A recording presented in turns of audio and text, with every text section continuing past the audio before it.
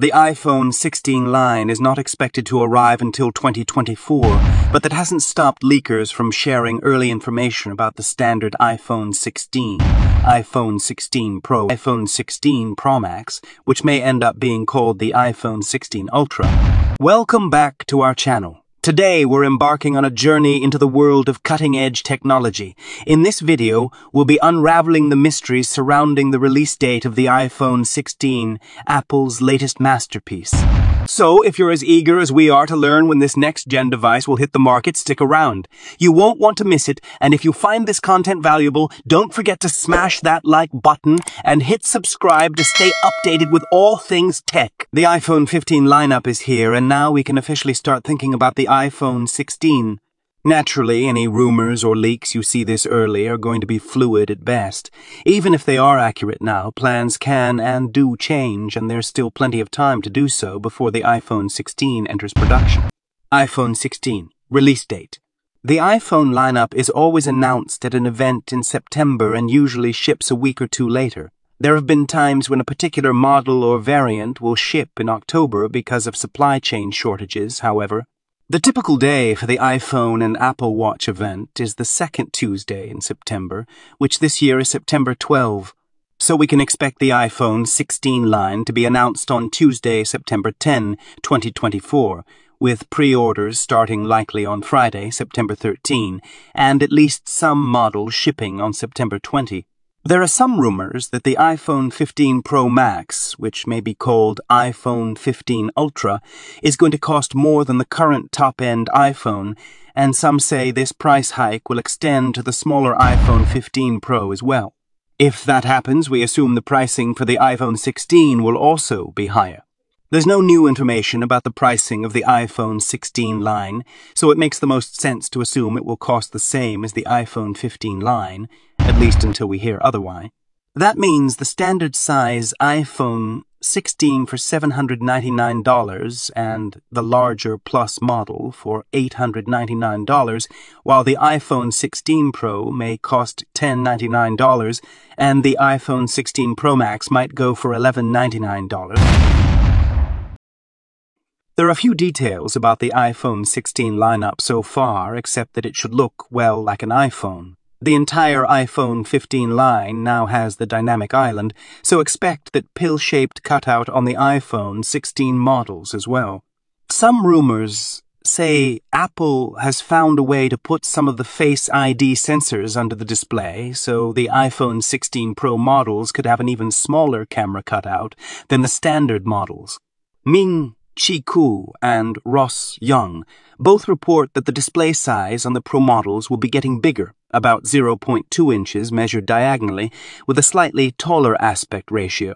That means the iPhone 16 Pro will have a 6.27-inch display and the Pro Max a 6.86-inch display, up from 6.12 and 6.69 inches. The larger size is reportedly necessary to accommodate more sophisticated camera hardware, but will also add a bit of screen real estate. Speaking of the camera, you should also expect to see a larger camera array on the iPhone 16 Pro models due to the inclusion of a periscope super zoom telephoto lens and other new camera tech. The iPhone 15 Pro models were originally expected to introduce new solid-state buttons, but more recent rumors suggest they simply won't be ready in time and will appear on the iPhone 16 Pro instead.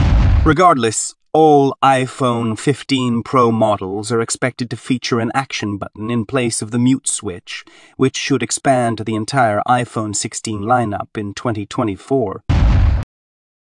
With each new iPhone comes a new A-series processor, and you can bet the trend will continue next year. The iPhone 16 Pro will therefore likely feature the i18 Pro processor, while the non-Pro iPhone 16 models could adopt a cut-down version of the A17 Pro that debuted in the iPhone 15 Pro. It is far too early to speculate about next year's chip's features and performance, but it's unlikely that next year's non-Pro iPhones will have the same Pro chip as this year. Report by Chi Ku that Apple will be using Sony's new stacked CMOS image sensor technology in the iPhone 16 Pro models next year, which should mean sensors with greatly increased low-light sensitivity. Additionally, Kuo reported in September 2023 that the smaller iPhone 16 Pro will gain the iPhone 15 Pro Max's periscope camera. Weibo account with a proven track record for disclosing accurate information about Apple's plans in saying that the iPhone 16 Ultra, or whatever the high-end model is called, could take spatial photos and videos meant for viewing on the Apple Vision Pro. Apple already introduced the ability to record spatial videos on the iPhone 15 Pro, so it makes sense that Apple will expand this feature to photos on the iPhone 16 Pro. Apple has been hard at work on its own wireless chips for years, and even Qualcomm's CEO expects Apple to use its own 5G modems starting in 2024.